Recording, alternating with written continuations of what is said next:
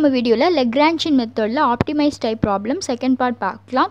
இதுவரைக்கும் நம்ம வெல்கம் ஜினஸ் சேனலுக்கு சப்ஸ்கிரைப் பண்ணாதவங்க மறக்காம சப்ஸ்கிரைப் பண்ணுங்க. கூடவே கிரியேட் ஆகக்கூடிய பெல் ஐக்கனும் கிளிக் பண்ணுங்க. அப்பதான் நம்ம சேனல்ல அப்லோட் பண்ற எல்லா வீடியோஸையும் நீங்க மிஸ் பண்ணாம பார்க்கலாம். ஸோ நம்ம வந்து ஃபர்ஸ்ட் பார்ட்டில் வந்து ஸ்டேஷனரி பாயிண்ட் வரைக்கும் ஃபைண்ட் பண்ணியிருந்தோம் அப்படிதானா. ஸோ ஸ்டேஷனரி பாயிண்ட் என்ன கிடச்சிருந்து x1க்கு 5 x2க்கு 11 x3க்கு 4 கிடச்சிருந்து அப்படிதானா. ஸோ நமக்கு வந்து ஸ்டேஷனரி பாயிண்ட் கிடச்சிருக்கு. பட் இது வந்து மேக்ஸிமைசேஷனுக்கு கிடச்ச ஸ்டேஷனரி பாயிண்ட்டா இல்லை மினிமைசேஷனான அப்ஜெக்டிவ் ஃபங்க்ஷனுக்கு கிடச்ச ஸ்டேஷனரி பாயிண்ட்டான்னு தெரியாது அப்படிதானா. ஸோ ஜஸ்ட் ஆப்டிமைஸில் கொடுத்து சால்வ் பண்ண சொல்லும்போது நம்ம ஸ்டேஷனரி பாயிண்ட் ஃபைண்ட் பண்ணிவிட்டு டைரெக்டாக நம்ம வந்து என்ன பண்ண மாட்டோம், அப்ஜெக்டிவ் ஃபங்க்ஷனில் சப்ஸ்டியூட் பண்ண மாட்டோம். அதுக்கு முன்னாடி whether the given objective function is maximisation R minimisation find பண்ணும். ஓகேவா. ஸோ அதை எப்படி ஃபைண்ட் பண்ணலான்னு தான் இன்னைக்கு பார்க்க போகிறோம். ஸோ இதுக்கு முன்னாடி அப்லோட் பண்ண Part-2 வீடியோ பார்க்காதவங்க கீழே இருக்க டிஸ்கிரிப்ஷனுக்கு லிங்கை கிளிக் பண்ணி பாருங்க. மேலே கார்டு கொடுக்குறேன், அதையும் கிளிக் பண்ணி பாருங்க. ஓகேவா. மேக்ஸிமைசேஷன் அல்லது மினிமைசேஷன் அப்படின்னு ஃபைண்ட் பண்ணுறதுக்கான ஃபர்ஸ்ட் ஸ்டெப் என்னன்னா n-1 = 3-1. ஓகேவா. ஸோ ஹியர் n-1 என்னன்னா இங்கே என்னங்கிறது நம்பர் ஆஃப் வேரியபிள்ஸ் இந்த அப்ஜெக்டிவ் ஃபங்க்ஷனை டினோட் பண்ணும். ஓகேவா. ஸோ நமக்கு எத்தனை வேரியபிள்ஸ் இருந்துச்சு, 3 வேரியபிள்ஸ் இருந்தது. நான் x1 x2 x3. ஸோ இந்த 3 வேரியபிள்ஸ் வச்சு தான் நம்மளோட அப்ஜெக்டிவ் ஃபங்க்ஷன் இருந்தது. சம்டைம்ஸ் x1 x2 2 வேரியபிள்ஸ் இருந்தால் n இருக்க பிளேஸ் நீங்கள் என்ன சப்ஸ்டியூட் பண்ணணும், 2 சப்ஸ்டியூட் பண்ணணும். ஓகேவா. ஸோ இங்கே 3 வேரியபிள்ஸ் இருந்தனால 3 -1 = 2. 2 வச்சு நம்ம என்ன செய்ய போகிறோம் அப்படின்னா நம்ம வந்து நமக்கு டெட்டர்மினன்ட்ஸுங்கிற கான்செப்ட் வந்து இங்கே யூஸ் ஆகுது. ஓகேவா. நம்ம சின்ன கிளாஸில் படித்த மேட்ரிசஸ் கூட படித்த டெட்டர்மினன்ட்ஸுங்கிற கான்செப்ட் வந்து இங்கே யூஸ் ஆகுது. ஓகேவா. ஸோ நம்ம என்ன பண்ண போகிறோம், 2 பிரின்சிபல் மைனர் டெட்டர்மினன்ட்ஸை வந்து ஃபைண்ட் பண்ண போகிறோம், D3 D4. ஓகேவா. ஸோ இந்த D3 D4ங்கிறது எப்படின்னா இங்கே வந்து உங்களுக்கு 2 வேரியபிள்ஸ் இருந்துச்சுன்னா 1 டெட்டர்மினன்ட் ஃபைண்ட் பண்ண வேண்டியது வரும். அப்புறம் நீங்கள் என்ன பண்ணிக்கலாம், D3லேருந்து ஸ்டார்ட் பண்ணிக்கலாம். ஓகேவா. ஸோ உங்களுக்கு வந்து டெட்டர்மினன்ட் நீங்கள் ஃபைண்ட் பண்ண போகிறது வந்து D3லேருந்து ஸ்டார்ட் ஆகும். நம்பர் ஆஃப் த வேரியபிள்ஸை பொறுத்து நமக்கு வந்து இந்த ஃபார்முலாவில் சப்ஸ்டியூட் பண்ணும்போது கிடைக்கக்கூடிய வேல்யூ வந்து டிஃபர் ஆகும். ஓகேவா. ஸோ இங்கே 2 கிடச்சிருக்கனால நம்ம D3லேருந்து D4 சேர்த்து என்ன செஞ்சுக்கிறோம், ஃபைண்ட் பண்ணிக்கிறோம். ஓகேவா. ஸோ நம்ம D4 ஃபைண்ட் பண்ணிவிட்டு அதுலேருந்து ஈஸியாக நம்ம என்ன பண்ணிக்கலாம், இந்த ப்ராப்ளத்துக்கு வந்து D3 ஃபைண்ட் பண்ணிடலாம். ஓகே. ஸோ D4ங்கிற டிட்டர்மினன்ட் வந்து கன்ஸ்ட்ரக்ட் பண்ணுறதுக்கு வந்து உங்களுக்கு வந்து மெத்தட் இதுதான். ஓகேவா. எப்போவுமே வந்து இனிஷியல் வேல்யூ, அதாவது D3ஆக இருந்தாலும் சரி D4ஆக இருந்தாலும் சரி எல்லாத்துக்குமே வந்து த சேம் மெத்தட் தான். பட் நம்பர் ஆஃப் வேரியபிள்ஸில் வந்து டிஃபர் ஆகும். D4ங்கும் போது number of columns and number of rose வந்து எத்தனை இருக்கும், 4 இருக்கும். ஓகேவா. ஸோ இனிஷியல் வேல்யூ எப்போவுமே வந்து 0 தான். ஓகேவா. ஸோ நெக்ஸ்ட் வந்து இந்த 3 வேல்யூஸ், அதே மாதிரி இந்த 3 வேல்யூஸ், இது மூணுமே வந்து என்னதான் இருக்கும், சேமாக இருக்கும். ஓகே. ஸோ இது வந்து கண்டிஷன். ஹைட்ஸுங்கிறது நமக்கு கான்ஸ்டன்ட் தானே. ஸோ நம்மளோட கான்ஸ்டன்ட் கொஸ்டின் என்ன கொடுத்துருந்தாங்க, x1 + x2 + x3 = 20 கொடுத்துருந்தாங்க. ஓகேவா. ஸோ அப்போ நம்ம வந்து கன்ஸ்ட்ரெயின்ட்டை வந்து x1க்கு டிஃப்ரென்ஷியேட் பண்ணுவோம். x1க்கு டிஃப்ரென்ஷியேட் பண்ணும்போது x1 டிஃப்ரென்ஷியேட் பண்ணும்போது நமக்கு என்ன வரும், 1 தானே வேல்யூ வரும். ஸோ அப்போ நம்ம வந்து இதுக்கு 1. அதே மாதிரி x2க்கு டிஃப்ரென்ஷியேட் பண்ணுவோம், x3க்கு டிஃப்ரென்ஷியேட் பண்ணுவோம். ஸோ டிஃப்ரென்ஷியேட் பண்ணி எழுதும்போது நமக்கு என்ன வேல்யூ கிடைக்கும்னா 1 தான் கிடைக்கும். ஓகேவா. ஸோ அந்த வேல்யூஸை வந்து நீங்கள் என்ன பண்ணிக்கோங்க, நெக்ஸ்ட் வந்து கிடைக்கக்கூடிய அந்த வேல்யூ எழுதிக்கலாம். ஸோ நமக்கு வந்து இந்த இவ்வளோ பெரிய ஃபார்முலாவாக எழுதணும் அப்படின்னு அவசியம் கிடையாது. நம்ம டேரெக்டாக வேல்யூ போடலாம். பட் நம்ம தெரிஞ்சுக்கிறதுக்காக ஃபஸ்ட் என்ன பண்ணிக்கிறோம், இதை எழுதிக்கிறோம். ஓகேவா. ஸோ இது வந்து இனிஷியல் வேல்யூ 0. நமக்கு வந்து இந்த 3 வேல்யூஸும் வந்து எதை வச்சு கிடச்சிருக்கு, நம்மளோட கண்டிஷனை வந்து டிஃப்ரென்ஷியேட் பண்ணுவோம். வித் ரெஸ்பெக்ட் டு x1க்கு டிஃப்ரென்ஷியேட் பண்ணுவோம், வித் ரெஸ்பெக்ட் டு x2க்கு டிஃப்ரென்ஷியேட் பண்ணியிருக்கோம், வித் ரெஸ்பெக்ட் டு x3க்கு டிஃப்ரென்ஷியேட் பண்ணுவோம். ஸோ அந்த வேல்யூஸ் தான் இங்கே எழுதிக்கிறோம். ஓகேவா. ஸோ நெக்ஸ்ட் வந்து இந்த 3 வேல்யூஸ் தான் நம்ம ஃபைண்ட் பண்ணியிருக்கோம். ரிமைனிங்லாம் எதனால 0 அப்படின்னு பார்க்கலாம். ஸோ அப்போ 2 வேல்யூ இன்டர்செக்ட் ஆகுதுல, x1 வரும்போது x1², இங்கே வந்து x2², இங்கே வந்து x3². ஓகேவா. ஸோ நம்மளோட அப்ஜெக்டிவ் ஃபங்க்ஷனை பொறுத்த வரைக்கும் நமக்கு x1² இருக்குது, x2² இருக்குது, x3² இருக்குது, அப்புறமா வந்து x1 x2 x3ன்னு இருக்குது. ஓகேவா. ஸோ அப்ஜெக்டிவ் ஃபங்க்ஷன் பார்த்தீங்கன்னா தெரியும். இங்கே நமக்கு x1² டேம் இருக்குது, x1 டேம் இருக்குது, x2 டேம் இருக்குது, x3 டேம் இருக்குது, அதே மாதிரி x2², x3² இருக்குது. ஸோ நமக்கு வந்து இந்த டேம்ஸ் இருக்கக்கூடியதுக்கு மட்டும் தான் நம்மளால் என்ன பண்ண முடியும், டிஃப்ரென்ஷியேட் பண்ண முடியும். ரிமைனிங் டேம்ஸ் வந்து அப்ஜெக்டிவ் ஃபங்க்ஷனில் இல்லை. இப்போ பார்த்தீங்கன்னா x1 x2 அப்படின்னு ஒரு டேம் இல்லை அப்படின்னா. ஸோ அப்போ நமக்கு வந்து அதுக்கு டிஃப்ரென்ஷியேஷன் எதுவுமே கிடையாது. அதனால அதுக்கெலாம் 0. x1², x2², x3² டேம் இருக்குல்ல. ஸோ அப்போ இதை வந்து நம்ம டிஃப்ரென்ஷியேட் பண்ணணும். ஓகேவா. ஸோ x1² வந்து 2 டைம்ஸ் டிஃப்ரென்ஷியேட் பண்ணணும். ஸோ 1 டைம் டிஃப்ரென்ஷியேட் பண்ணும்போது 4x1 கிடைக்கும், 2 டைம்ஸ் டிஃப்ரென்ஷியேட் பண்ணும்போது 4. அதே மாதிரி x2² 2 டைம்ஸ் டிஃப்ரென்ஷியேட் பண்ணும்போது 1 time 2x2, second time differentiate பண்ணும்போது 2 மட்டும் கிடைக்கும். அதே மாதிரி இதை டிஃப்ரென்ஷியேட் பண்ணிக்கோங்க. ஸோ அப்போ இதுக்கு வந்து 6x3 கிடைக்கும். அகெயின் 1 டைம் டிஃப்ரென்ஷியேட் பண்ணும்போது 6 கிடைக்கும். ஓகேவா. அந்த வேல்யூஸ் தான் நம்ம என்ன பண்ணியிருக்கோம், D4ங்கிற அந்த டெட்டர்மினன்ட் எழுதியிருக்கோம். ஓகேவா. ஸோ அதே மாதிரி இதை பார்த்துக்கோங்க. என்னென்னா கண்டிஷனை வந்து -λ × ∂2h/∂x1². ஸோ நமக்கு வந்து கண்டிஷனில் வந்து x1 x2 x3 தான் டேர்ம் இருக்குது. x1 ஸ்கொயர்னையோ இல்லை x1 x2னையோ டேர்ம் இல்லை. அப்போ உங்களுக்கு கண்டிஷனில் வந்து x1 ஸ்கொயர் இல்லாதனால இந்த டேர்ம், அதாவது மைனஸ் வச்சு நம்ம எழுதியிருக்கோம்ல, இது எல்லாமே நமக்கு வந்து 0 தான். ஓகேவா? ஸோ அதனால் நீங்கள் அதை வந்து பார்க்கவே வேண்டியது தேவையில்லை. ஜஸ்ட்டு வந்து இந்த x1 square term, x2 square term, x3 square, இந்த டேர்ம்ஸ் மட்டும் தான் நம்மளோட அப்ஜெக்டிவ் ஃபங்க்ஷனில் இருக்குது. ஸோ அதனால் அதை மட்டும் நம்ம டிஃப்ரென்ஷியேட் பண்ணி எழுதினா போதும். ரிமைனிங் டேர்ம்ஸ்லாம் பார்த்தீங்கன்னா இங்கே x2 இருக்குது, இங்கே x1 இருக்குது. அப்போ அதை வச்சு தான் நம்ம இங்கே எழுதியிருப்போம். ஓகேவா? ஸோ எழுதுறதுலாம் ரொம்ப சிம்பிள் தான். இங்கே x1 இங்கே x1, அப்போ இங்கே x1 ஸ்கொயர், இங்கே x1 இங்கே x2, அப்போ x1 x2, இங்கே x1 இங்கே x3, அதே மாதிரி x2 x1, x2 x2 square, அப்போ x2 x3, அதே மாதிரி இங்கே எழுதியிருக்கோம். நடுவில் வந்து மைனஸ் சிம்பிள் இருக்கும். இது வந்து நீங்கள் வந்து எல்லாத்துக்குமே எந்த ஒரு டெட்டர்மினண்ட்டாக இருந்தாலும் உங்களுக்கு வந்து ப்ரொசீஜர் இதுதான். இங்கே வந்து D4 இருந்துச்சுன்னா 3 வேரியபிள்ஸ் இன்க்ளூட் பண்ணியிருப்போம். ஸ்டார்டிங் வேல்யூ மட்டும் 0. இதே நேரம் D3னா நமக்கு வந்து 2 வேரியபிள்ஸ் வரும். ஓகேவா? ஸோ அதுக்கான வேல்யூஸ் எழுதியிருக்கோம். ஓகேவா? 0 1 1. ஸோ இது வந்து நம்ம வந்து டிஃப்ரென்ஷியேட் பண்ணி கிடைச்ச வேல்யூ. ஓகேவா? ஸோ அப்போ இந்த D4ங்கிற டெட்டர்மினண்ட் வந்து ஃபைண்ட் பண்ணுறது ஈஸி தானே. ஸோ நம்ம ஃபைண்ட் பண்ண டெட்டர்மினண்ட்டை வந்து எழுதியிருக்கோம். ஓகேவா? ஸோ இனி நம்ம என்ன பண்ணணும், ஆல்ரெடி சின்ன கிளாஸில் படித்த கால்குலேஷன்ஸ் தான். ஓகேவா? ஈஸியான கால்குலேஷன்ஸ் தான். டெட்டர்மினண்ட்டுங்கும் போது நம்ம வந்து அதை கால்குலேட் பண்ணதுக்கு என்ன பண்ணுவோம், first term positive, second term negative, அடுத்தது பாசிட்டிவ் நெகட்டிவ், அந்த மாதிரி தான் கான்செப்ட். ஓகேவா?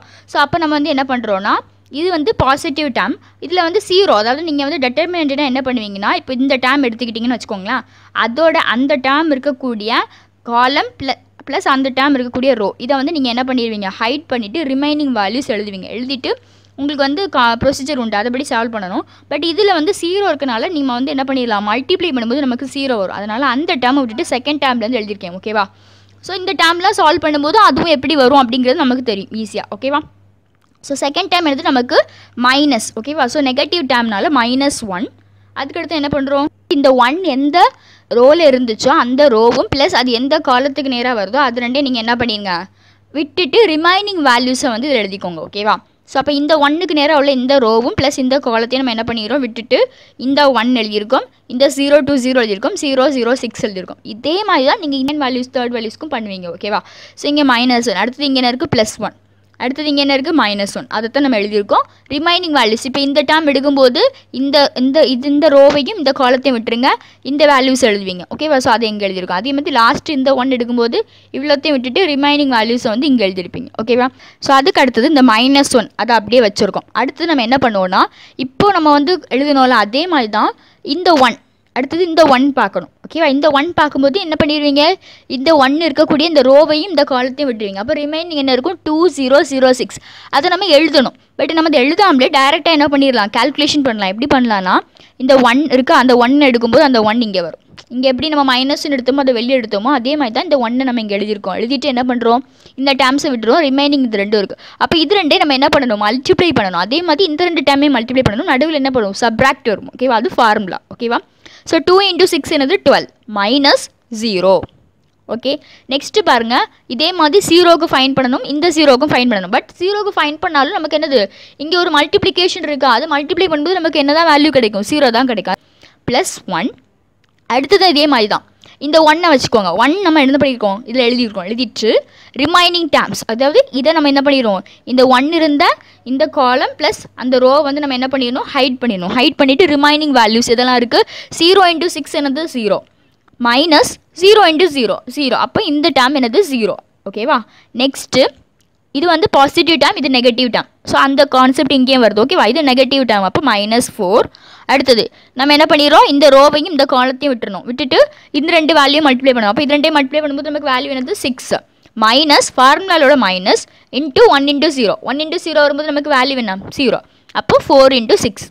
ஓகேவா? ஸோ இது எப்படி கிடச்சிருக்குன்னு தெரியுதா? இங்கே வந்து 0க்கு நம்ம ஃபைன் பண்ணல, எதனால ஃபைன் பண்ணல, ஃபைன் பண்ணாலும் அதை மல்டிப்ளை பண்ண வேண்டியது வரும். அப்போ நமக்கு 0 தான் வேல்யூ கிடைக்கும். ஓகேவா? ஸோ -1 × அடுத்தது இந்த ஃபஸ்ட்டு டேர்ம் 1. ஸோ 1 வச்சுக்கோங்க. அதுக்கப்புறம் நம்ம என்ன பண்ணுறோம், இது 2 மல்டிப்ளை பண்ணுவோம் 0 மைனஸ் இது 2 மல்டிப்ளை பண்ணுவோம், அப்பவும் 0. அப்போ இதுக்கு என்னது 0. அடுத்தது என்னது, இது நெகட்டிவ் டேர்ம். அப்போ -4 × அதுக்கு அடுத்தது இந்த 2 மல்டிப்ளை பண்ணுங்கள். இது 2 மல்டிப்ளை பண்ணும்போது என்னது 0 மைனஸ் ஃபார்முலாவோட மைனஸ். ஓகேவா? -1 × 2 என்னது 2. ஓகேவா? அப்போ -2. ஓகேவா? நம்ம இது எப்படி பண்ணுவோன்னா, -1 அதுக்கு அடுத்தது இந்த 1 நம்ம வச்சுட்டு இதே மாதிரி தான் ரிமைனிங் டேர்ம்ஸ் எழுதிக்கோங்க. என்ன எழுதுவீங்க, இது விடத்தையும் விட்டுட்டு 0 to 0 0ன்னு இருக்கும். ஓகேவா? இது ரெண்டே என்ன பண்ணணும், இது ரெண்டே மல்டிப்ளை பண்ணணும், அதே மாதிரி இது ரெண்டே மல்டிப்ளை பண்ணணும். நடுவில் வந்து மைனஸ் சிம்பிள் வரும். ஓகேவா, 0 × 0 என்னது 0, மைனஸ் 0 × 2 என்னது 0. ஓகேவா, ஸோ அப்போ நமக்கு வந்து மல்டிப்ளை பண்ணும்போது நமக்கு வேல்யூ என்ன தான் இருக்கும், 1 × 0 என்னது 0. ஓகேவா, ஸோ அதைத்தான் நம்ம வந்து இங்கே எழுதியிருக்கோம். ஓகேவா, அப்போ இது வந்து சிம்பிள் கால்குலேஷன்ஸ் தான். பட் நமக்கு வந்து தெரியணும் என்னென்னா ஃபஸ்ட்டு டேம் பாசிட்டிவ்னு எடுப்போம், second dam negative, positive negative அப்படியே அல்டர்னேட்டிங்காக வரும். அதே மாதிரி இன்னொன்று என்னென்னா அதை தான் இங்கே எழுதியிருப்போம். திருப்பி நம்ம என்ன பண்ணுவோம், நமக்கு சால்வ் பண்ணும்போது 2/2 மேட்ரிக்ஸ் தான், அதுதான் நமக்கு கணக்கு. ஓகேவா, அப்போ இங்கே 1 நம்ம எடுத்துட்டோன்னா அதுக்கப்புறம் என்ன பண்ணுவோம், ரிமைனிங் டேம் வந்து இங்கே வந்து மல்டிப்ளை பண்ணுவோம். இங்கே வந்து நமக்கு என்னது 0வை இந்த 1 எடுக்கிறோம், பட் ரிமைனிங் வந்து 3/3 மேட்ரிக்ஸ் மாதிரி இருக்கா. ஸோ அப்புறம் நம்ம என்ன பண்ணுறோம், திருப்பியும் சால்வ் பண்ணுவோம். ஓகேவா, சரி, அதுக்கு அடுத்து நம்ம என்ன பண்ணுறோம், இங்கே வந்து சால்வ் பண்ணிக்கோங்க. 12 - 0 என்னது 12 ப்ளஸ் 1 × 0 என்னது 0 மைனஸ் 4 × 6 என்னது 24 மைனஸ் 1 1 × 0 0 மைனஸ் 4 × -2 அப்போ என்னது ப்ளஸ் 8. ஓகேவா, ஸோ அப்புறம் நம்ம இப்போ சால்வ் பண்ணும்போது என்னது -12, இங்கே என்ன இருக்குது -24 -8. ஸோ இது எல்லாத்தையும் நீங்கள் வந்து ஆட் பண்ணும்போது உங்களுக்கு வேல்யூ என்னது D4 = -44. ஓகேவா, ஸோ D4ல் உள்ள first 3 rows and 3 columns values தான் இங்கே எழுதியிருக்கோம். 0 1 1 1 4 0 1 0 2. ஸோ அந்த வேல்யூஸை வச்சு நம்ம என்ன பண்ண பண்ணுறோம், D3க்கும் இந்த சேம் ப்ரொசீஜரை வந்து ரிப்பீட் பண்ண போகிறோம். ஸோ நெக்ஸ்ட்டு D3க்கு ஃபைண்ட் பண்ணணும். அப்போ D3க்கு எப்படி பண்ணுவோம், அதே மாதிரி தான். ஃபஸ்ட்டு 0 எடுத்துக்கோங்க. 0 எடுக்கும்போது நமக்கு 0 வெளியே வரும், உள்ளே வந்து சால்வ் பண்ண வேல்யூஸ் கிடைக்கும். பட் மல்டிப்ளை பண்ணும்போது நமக்கு என்ன வேல்யூ ஆயிடும், 0 ஆயிரும். அப்போ வந்து இங்கே என்ன இருக்குது 1 இருக்குது. ஸோ 1 வந்து நமக்கு என்னது, இது பாசிட்டிவ், இது நெகட்டிவ், இது பாசிட்டிவ், அந்த மாதிரி தான் கான்செப்ட். ஓகே, அப்போ இங்கே என்னது -1 × ஸோ அதுக்கப்புறமா நமக்கு ரிமைனிங் வேல்யூஸ், அதாவது இந்த 1 இருந்த இந்த ரோவையும் இந்த காலத்தையும் விட்டுட்டிங்கன்னா ரிமைனிங் வேல்யூ இருந்து 1ம் 0ம் 1ம் 2. ஸோ அதை வேணால் நம்ம ஒரு ஸ்டெப் அடிஷ்னலாக எழுதிக்கலாம். என்னது 1ம் 0ம் 1ம் 2. ஓகேவா, ஸோ இது ரெண்டையும் மல்டிப்ளை பண்ணும்போது உங்களுக்கு 2, அப்புறமா ஃபார்முலாவில் -1 × 0 0. ஓகேவா, நெக்ஸ்ட்டு +1.